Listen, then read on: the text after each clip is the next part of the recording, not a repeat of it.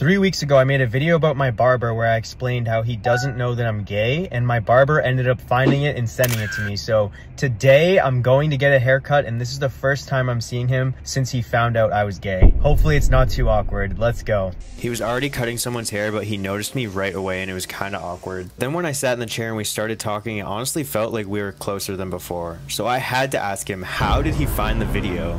Alright, so how did you find the video? My gay stepbrother sent it to me. Wow, small world. So what did you think after? This kid is not gay and he was really good at hiding it. Like, I don't know, I could never tell.